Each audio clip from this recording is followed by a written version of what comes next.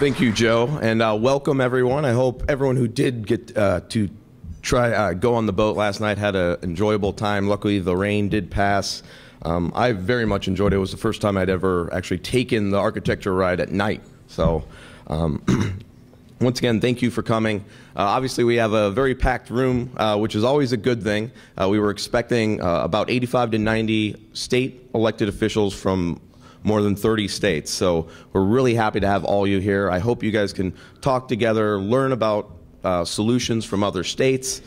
Kind of by a show of hands, I'm just kind of interested to see who has never been to an emerging issues forum in the room. So a lot of you. That's great. It's always good to have new faces, see a lot of friendly faces that we've had before as well. But we're really trying to grow out, have you introduce us to your colleagues, let them know about the Heartland Institute and the various things that we can provide them, whether it be new research and commentary, expert testimony, expert speakers to come to your state. We can put on a kind of a mini EIF in your state. Just talk to us and we'll see what we can do, depending, if it's on health care or budget and tax issues, whatever it may be. Last year, we actually testified in more than a dozen states in both chambers of Congress. We hope to increase that number in the next year. Also, I wanted to briefly talk about the Emerging Issues Forum itself. This is the 8th Emerging Issues Forum. We always do it. We usually do it in October or September in conjunction with our annual benefit dinner. This year we moved it up for 2 reasons. One, because NCSL was in town and we figured we could drag a couple of those legislators over here and give them kind of the free market view on public policy. The other reason was because obviously this is an election year and hosting one of these types of events for lawmakers in October is kind of difficult. So today, as Joe mentioned, we're going to be covering kind of the 4 major topic areas: healthcare, budget and tax, energy, and education. I will kind of go into that a little bit more when we're in the panel room. But you also would have been given a binder as you checked in. Those kind of give kind of Heartland's overview on all the different issues. It also has a welcome letter from me. If you are a tweeter, please use the hashtag EIF 2012. We'd love to kind of get the information that you learn here out there. The other thing is there is a survey in the front of it. We would love for you guys to fill that out. Let us know what we're doing well, what we're not doing well, and if you would like to offer kind of a testimonial that we can kind of use to tell other legislators, tell our donors how well we're doing, we would really appreciate that. That is invaluable to us to kind of get that sort of feedback.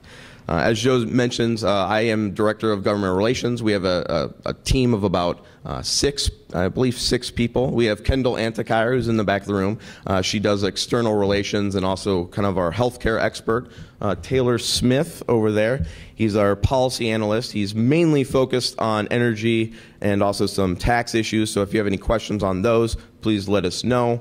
Robin Knox, who's at registration, she kind of helps me run the ship right and make sure nothing falls through the cracks. Matthew Glanz, who is actually not here, he's actually at NCSL for the first half of the day. He's our senior policy analyst, so he's kind of expert in a lot of different issues, especially finance, budget and tax, insurance issues. With that, I would like to introduce our first speaker, our first keynote speaker, who we're very, very happy to have. The Honorable Joe Walsh. In 2010, Joe Walsh was elected to Congress to represent the 8th District of Illinois. He has a long history of advocating on behalf of a number of public policy issues and causes, including the advancement of market-based solutions to education reform and urban poverty. He also has a background in teaching at the high school and college level. He was born in the 8th District, where he currently lives with his wife, Helen. So with that, I would like to introduce Congressman Joe Walsh.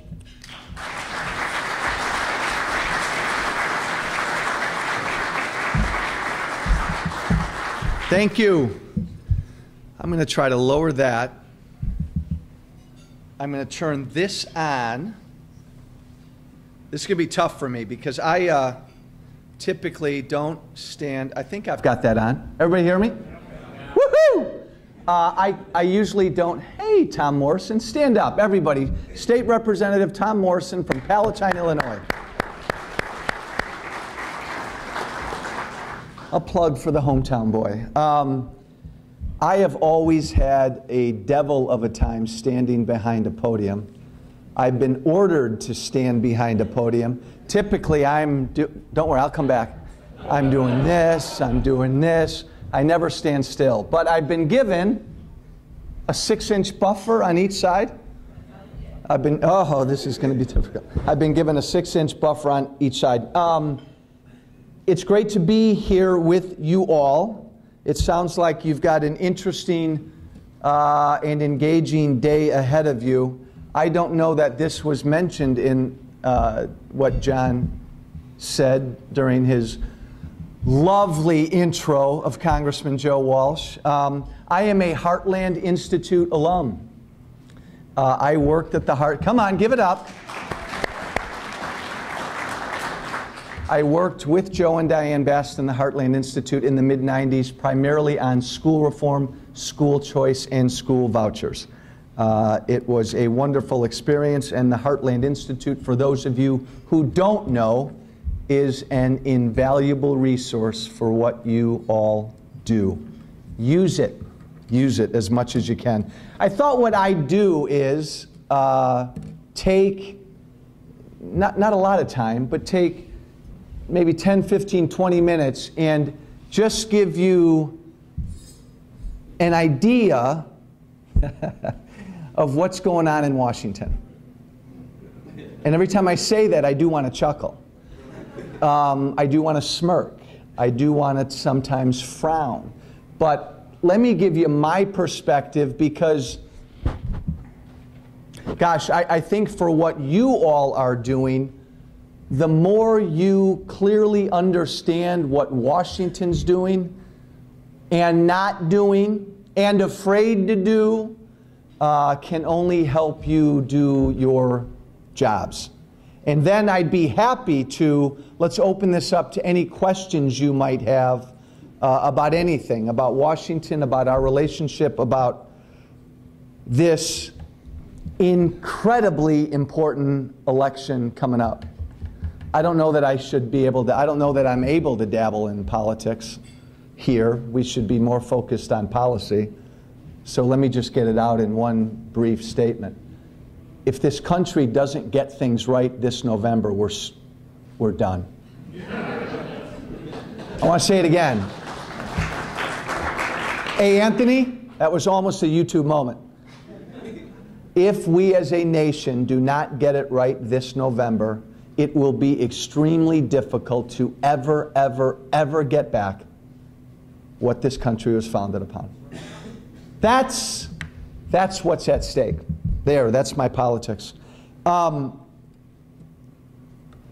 one of 87 Republican freshmen in Washington.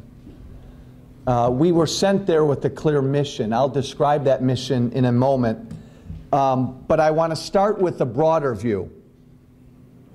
I'm going to give you my notion as to what I think the country is going through right now and how Washington's dealing with what the country's going through right now, and then the impact on you. Most importantly, the impact on you. I was saying 2 years ago when I was running, and I believe it even more now, and when I said the following a couple years ago, people looked at me and scratched their heads, and some shook their heads, but a few began to nod. When I say it now, I see a lot more heads nodding. This country we love, this country that, unlike any other country in the history of this planet, was founded upon a concept, was founded upon an idea no more complicated than one word: freedom. Freedom. This country is going through a second American Revolution. Nothing short of that. Nothing short of that. The Democratic Party in Washington gets that. because they're on one side in this revolution. The media doesn't get it at all, which is no surprise. I'm a Republican. For too long, my Republican Party in Washington hasn't understood what I mean when I say we're going through a revolution for the very soul of this country. And what we're doing is, what I mean by a revolution is, it's like you've got these two great visions of America that have collided, that have finally collided, and that are fighting. There's the vision that I would argue probably most people in this room still hold to, which is the vision our founders had, which is that you are free to live your life, you're free to keep the lion's share of what you make. There's this little thing called government that we keep over here, and you are free to live your lives, and you're also responsible for your own life. That freedom concept, again, is what this country was founded upon. It's how we lived as a country for the first, we can debate it, the 100 or so years. But then about 100, 120, 130 or so years ago, things began to change from that original concept to where we live now, to the America we live in now, to the America our kids are used to living in now, which basically is an America that says you're not necessarily free anymore. The money you make isn't really yours, and so you're going to continue to give more and more of it to Washington and Springfield and every other state capital. And you are no longer going to be responsible for your own life. The church down the street isn't going to be responsible for you. Your neighborhood's not going to be responsible for you. Government's going to be responsible for you. And so we now live right now in this world where that government control vision of America, by the way, guys, that vision of America is winning out right now. We're losing. Those of us who believe in freedom are losing right now. I can tell you, I don't want to speak for anybody's state, but in Washington, we're losing right now. Now, thank God, it's always funny for me to say, but I'll say it. Thank God President Obama got elected. Thank God President Obama got elected. Because he helped wake up, I would argue, the freedom-loving Americans who still cling to that vision. It's an interesting discussion with a glass of wine later on tonight, but I really believe if John McCain had been elected your president in 2008, we'd be sort of walking down the same road toward more government control, more government regulation, higher government taxation. Thank God Obama got elected because he didn't walk down that road. He ran down that road. And the American people, call it the Tea Party movement, call it what you want to call it, but and it didn't start with Obama. George W. Bush started to do a lot of this stuff. But the American people kind of went like this. And they said, wait a minute, this doesn't feel right. Our government didn't used to do these things. Our government didn't used to buy up automobile companies. Our government didn't used to tell CEOs how much they can make. Our government didn't used to contemplate taking over what will be 1/5 of our nation's economy. So when I say we're going through a revolution, these two visions of America are fighting. One will prevail. And I worry that if we don't get it right this November, I don't know that we can ever get back to the original freedom concept for this country. Totally impacting you all. The whole notion of federalism is slipping by the wayside, isn't it? You know, because it's this bigger issue of Americans. I got in a lot of trouble a few months ago because I was on a TV show and I said, you know, it just seems to me pretty simple. We complicate things. It's the goal of the Democratic Party to get everybody dependent upon government. That's their goal. I wish they would just come out and say it. That's what they want. It makes sense from their perspective. The more people dependent are the more people who need them. So every election, when an election comes around, they will continue to vote for the party of government. Makes sense to me. That's the fight. That's been the overwhelming fight. We've overlooked the second fight that's going on right now, which is there's a real battle in this country to save the original concept of federalism. Look at what this administration is doing to our states. When a state sneezes, the Obama administration's suing them. They're suing South Carolina because South Carolina has just this ridiculous notion, just an unbelievable notion that you should have to have a photo ID to vote. Crazy, crazy. So the Obama administration's suing South Carolina. Oh, heaven help Arizona. Arizona, you talk about a state out of line. Arizona literally wants to defend its borders. Obama administration sues them. Ohio, just this last week, Ohio wants to make sure that the men and women who serve us in uniform wants to make sure that their votes are counted. And the Obama administration is suing the state of Ohio. And if we don't repeal Obamacare, every state in this country will become a permanent ward of the federal government. Federalism is under threat.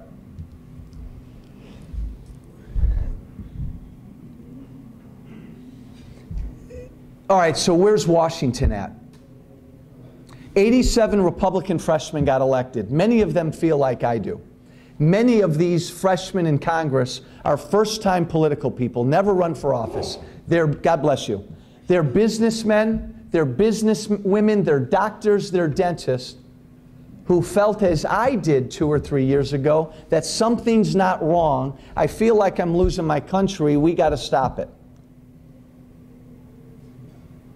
And many of us get this notion of that this is a long fight. Okay? When you talk about a revolution, when you say your country, you better believe it. You better believe it.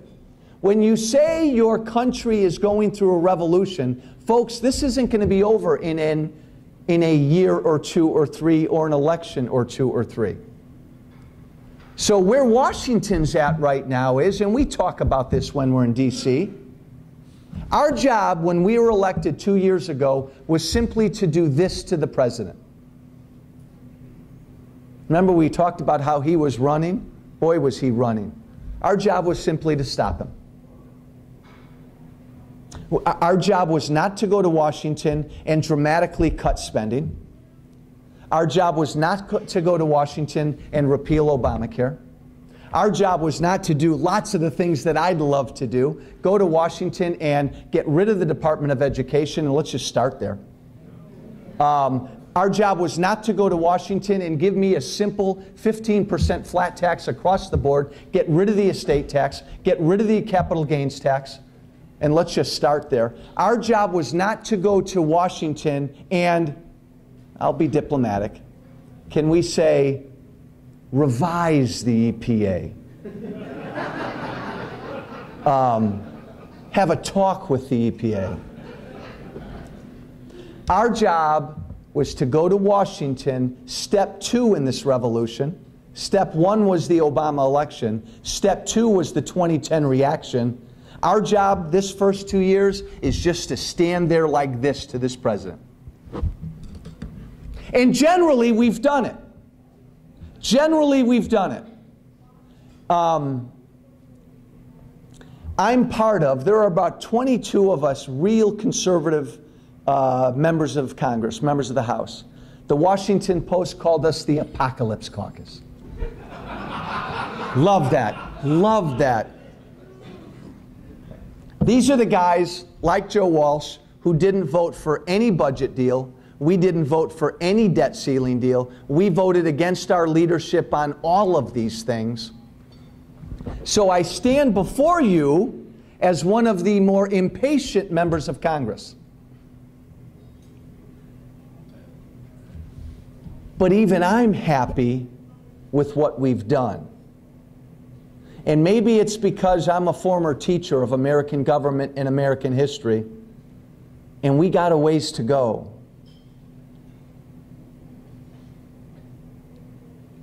It's taken, and you all know this, Joe Bass knows this, it's so easy to jump on President Obama. Say that again because it's a lot of fun to say. It's really very easy to jump on President Obama. But in this grand debate, in this grand revolution about the soul of this country, he's really sort of irrelevant. He doesn't even understand what this country was founded upon. So he's almost irrelevant. It's taken us a long time to get to the point where we're $16 trillion in debt, to get to the point where the unemployment rate in this country isn't 8.3%, it's closer to 15%. To get to the point where, unless we dramatically change things, we may not see 3 and 4 and 5% growth for another 20 years. And to get to a point in this country, and I know it's early and I shouldn't be raising my voice and I've only had 1 cup of coffee, but to get to a point in this country where our government now can look us in the eyes and say, I am going to tax you, I am going to penalize you for not doing something. To get to a point in this country where our government can look a Catholic priest in the eyes and say, I don't care about your faith. I don't care about your faith. You have to provide and pay for products, contraceptive and abortion pills that go against that very faith. It's taken us a long time to get to this point. And so one of my takeaways for all of us here is, please, please be patient. You're not going to see anything happen in Washington before the election. After the election, you're going to probably see a really messy couple of months as Congress tries to extend all these tax rates that are going to expire, as Congress tries to figure out what to do with sequestration before it dismantles our military. And the American people need to decide in this election real simple questions. Do they want to keep and expand Obamacare, or do they want to get rid of it? Do they want us drilling for oil across the street, or do they not? Do they want Americans keeping more of their own money, or do they not? You all then have to live with that uncertainty. Just like American, you know, because you hear from them, American small businessmen and women have to live with how dysfunctional Washington is. Our state governments, who have over the years become almost equally dependent upon the federal government, and we need to change that relationship quickly. You now have to live with our uncertainty as well. Final thought, and then we'll open this up to questions. Like the American people, I'm campaigning for re-election. And I have an election in 90 days. And I came up with a campaign slogan that my campaign staff just hates. They said, oh my God, Walsh, you're going to lose votes. The slogan was, it's time for America to grow up. Grow up. I want to look voters in the eyes and say, it's time to grow up. I'm here from the government and I'm not going to give you a damn thing.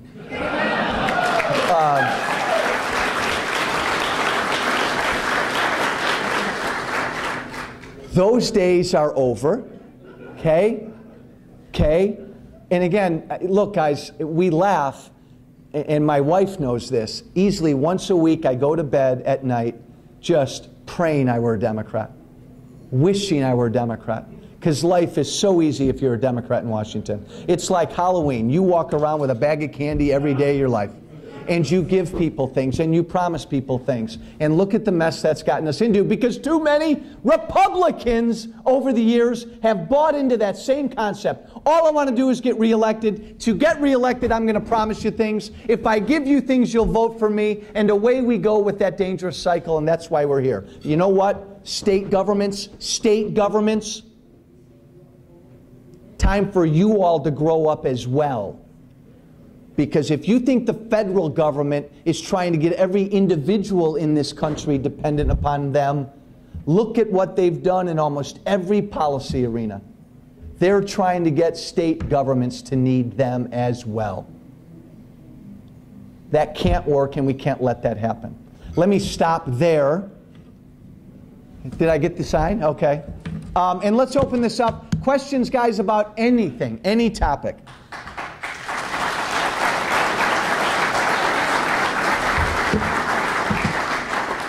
Yes, sir, in the corner. Thank you. Congressman, appreciate your presentation. All of the states are required to balance the budget. And we do it with some difficulty, but we do it.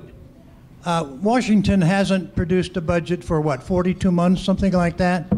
Now, I don't understand why we have a administration that can't produce a budget. Or a Congress that'll pass it. We hear about a presidential race that is so tight that we don't know who's going to win it right now. It seems to me unsensible that the current administration can't produce a budget. What are people thinking? Oh, gosh, no. You know, we complicate things in life. We complicate things. And by the way, we're in the state of Illinois. And again, nobody laugh at this. Well, you can laugh at that if you want. Illinois has a balanced budget amendment. Illinois borrows money every year to balance their budget. Every state does, and some are better than others, right? Look, the very first bill I introduced in Congress last April was a balanced budget amendment to the Constitution. And I'll tell you, it came last year about 20 votes in getting the sufficient 2/3 to pass out of the House. Never would have passed out of the Senate. But understand something. Everybody in Washington knows two things. Everybody in Washington, from Obama to Walsh, knows that Medicare is insolvent. Will be insolvent in 8 to 10 years. It will be gone. And everybody in Washington knows that we are a lot more broke than you know. So what do the courageous people in Washington do? Well, let's look at the Senate. Harry Reid in the Democratic Senate. Here's courage. Here's a portrait in courage. They haven't even proposed a budget in 3 years. They haven't even proposed a budget. I don't know why they get paid. I don't know what they do. So forget the Senate. The Senate hasn't even put forth a budget. The President of the United States, who knows we're broke, knows Medicare will fall off a cliff in 10 years, presents a budget this year that, repeat after me, never, ever, ever, ever, ever, ever, ever, ever, ever, ever, ever, ever, ever balances. Ever. And doesn't mention the word Medicare. So along come these brave House Republicans. Paul Ryan, love them. The House Republicans. We say, well, you know what? We're broke and Medicare is going to be gone, so we're going to do something about it. So we put forth a House budget that balances in 28 years. Don't clap. Don't clap. I almost didn't vote for it. I was this close to not voting for it. 28 years? But even we Republicans were so afraid of doing what's right. And we put forth a plan to save Medicare. But if you're 55 or older, nothing changes. If you're younger than 55, we made it optional. We were still so afraid of doing what needs to be done. But you got to understand the context. And this goes back to where Washington is right now. Yes, we should balance our budget. We should have a balanced budget amendment to the Constitution, because unless you tie politicians' hands, nothing's going to happen. Hey, here's a great bill, guys. Joe Walsh, a bipartisan guy. This is a Democratic bill. It's called No Budget, No Pay. 77 Republicans and Democrats are on this bill right now. You should call John Boehner, call Nancy Pelosi, tell them, call Pelosi if you have to. Tell them to bring No Budget, No Pay to the floor for a vote. It says really simply, if the House doesn't pass a budget and the Senate doesn't pass a budget and they don't come together to make that budget law, nobody gets paid that year.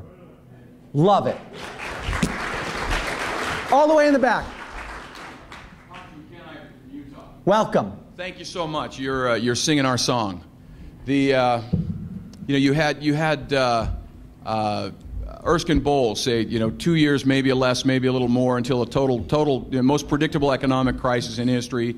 David Walker, total fiscal collapse. The 30 to 50% of all of our budgets that come from the federal government, we've seen the high water mark. It's only down from here, and on and on and on.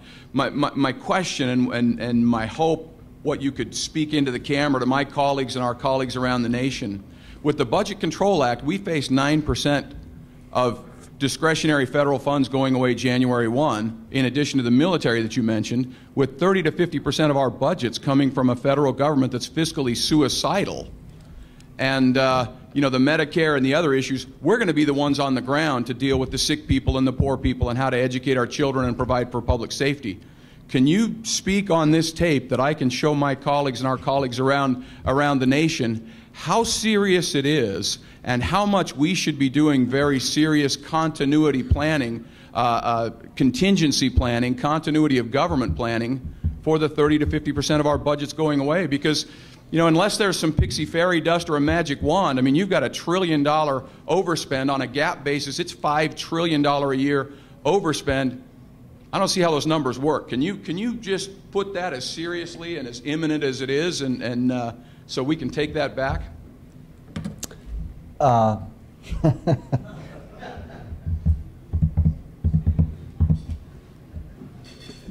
Yes.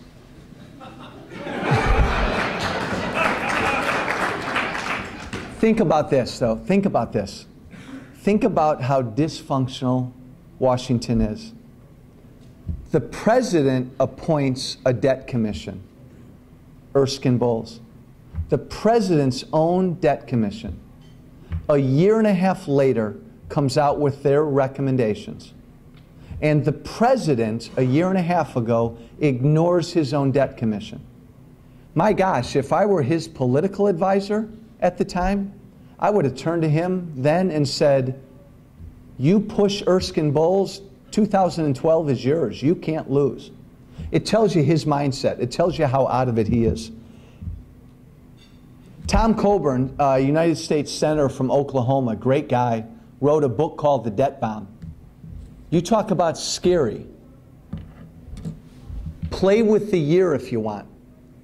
But he projects by the year 2020, it's too early in the morning for this. By the year 2020, Coburn says, your federal government will only have enough money to do the following: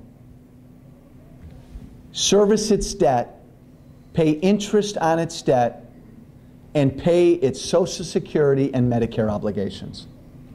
That's it. Imagine he's off by 5 or 6 years. Imagine he's off by 15 years. How frightening. And you raised the more immediate point of what we did in the Budget Control Act last year, which is we basically kicked the can down the road.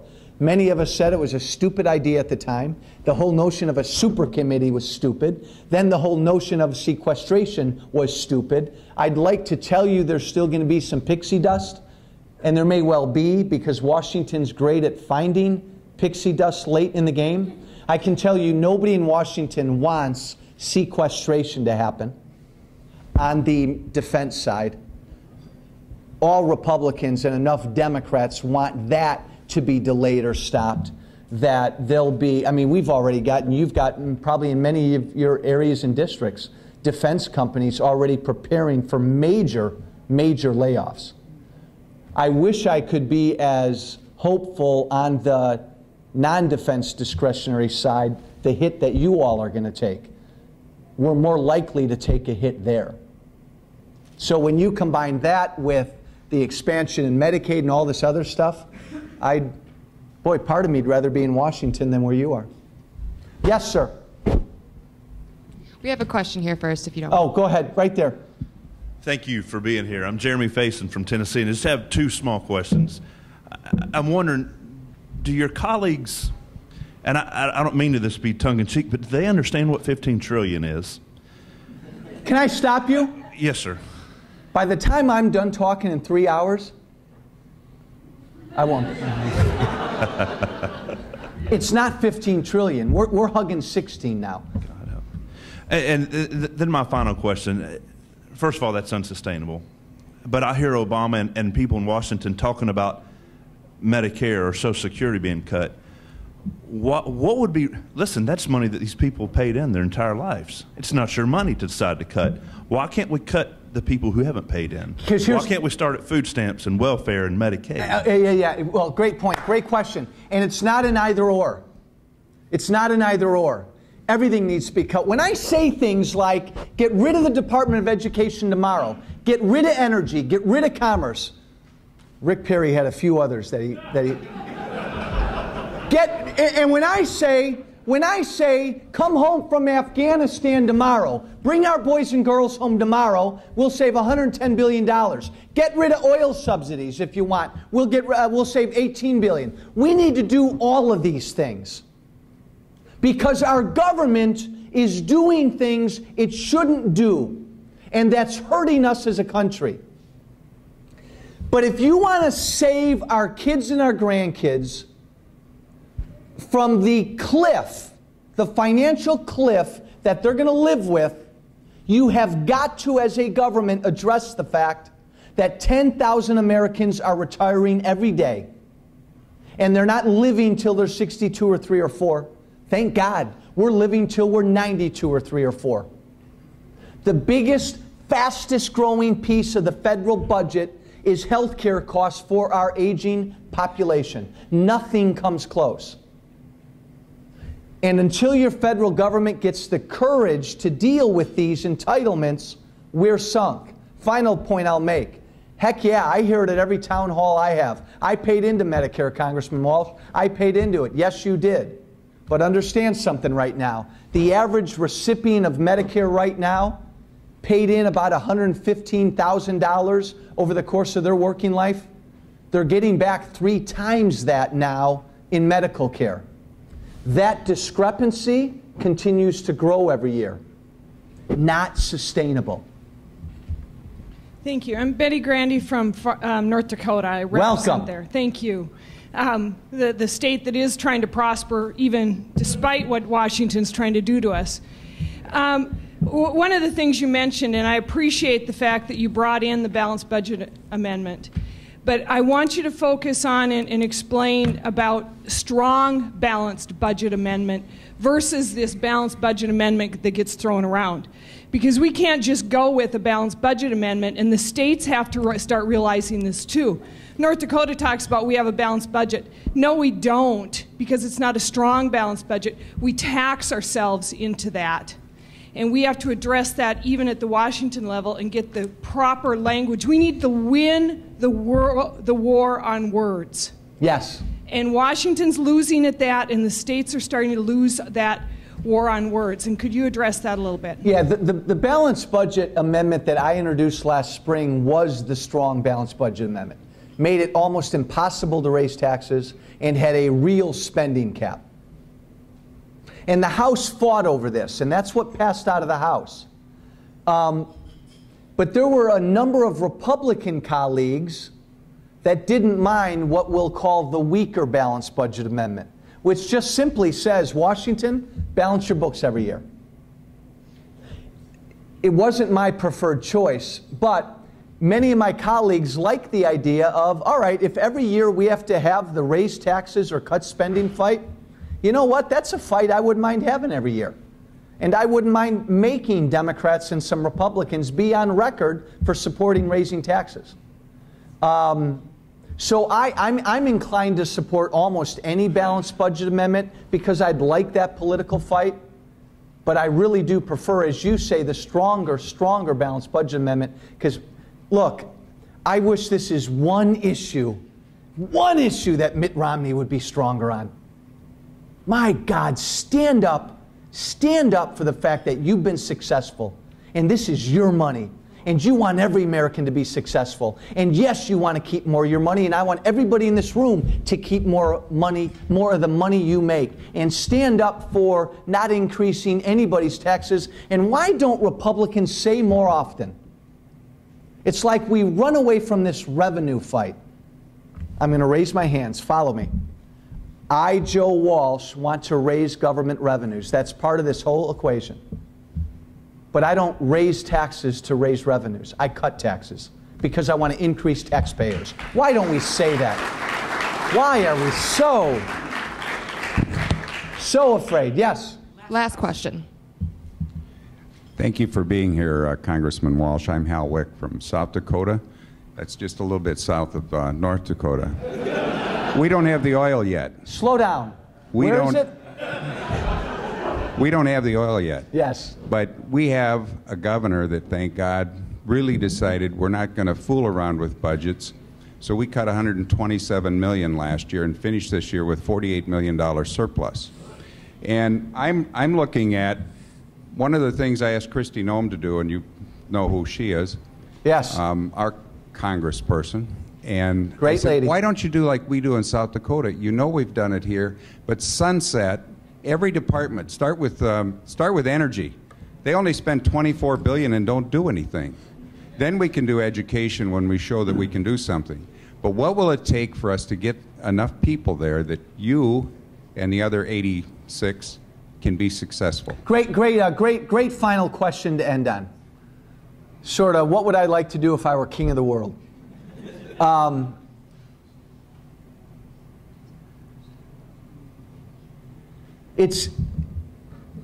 I'm going to answer your question. And if I don't, you can pull me aside afterwards. We know what needs to be done to save this country. It's actually unbelievably simple. We need to cut taxes and simplify the code so that Americans can keep more of their own money.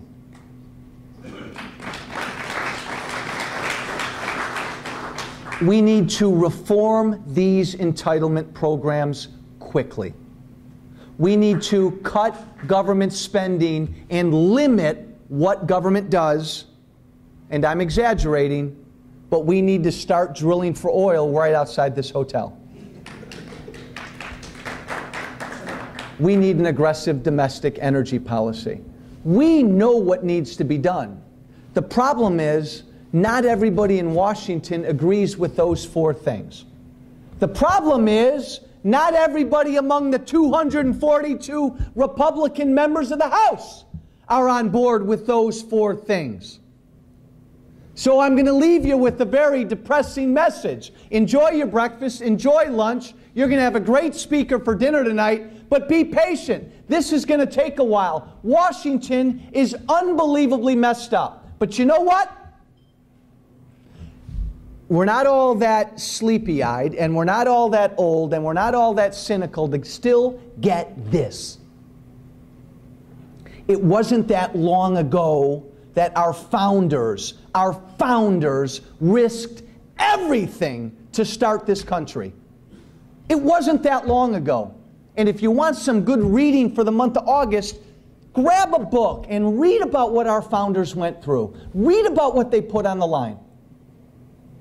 And over the course of the last 230-some years, men and women have died to try to preserve this. We have begun this fight.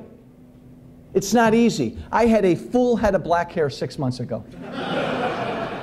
That's a lie. This is going to take a while, and it's not going to be easy. And I empathize with you all because you have to live with what we're doing. But it's going to, look, if our job this first election in 2010, as the freedom-loving Americans fired their first shot across the bow, was to take the House back, our first job was to stop this president.